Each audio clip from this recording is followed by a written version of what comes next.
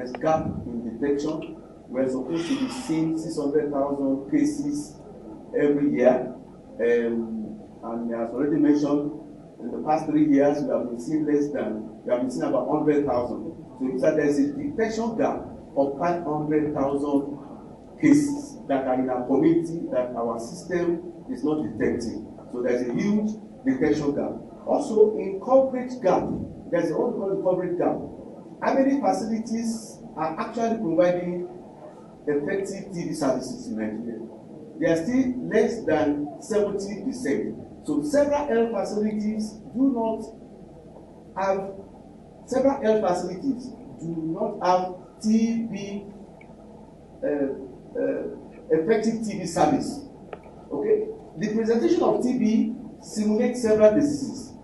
TB presents with cough, and you know that several cases, several symptoms of diseases by cough. TB, so our health workers often do not first think of TB when somebody comes with cough, and that is why we are asking that the knowledge gap can be improved, can be reduced by the media, helping us to let everybody to know the easiest symptoms of TB, which already has been mentioned. Persistent cough for 2 weeks or more, with or without long stay, 2 weeks or more. Understand? It could be TB, and that person should go to health facilities.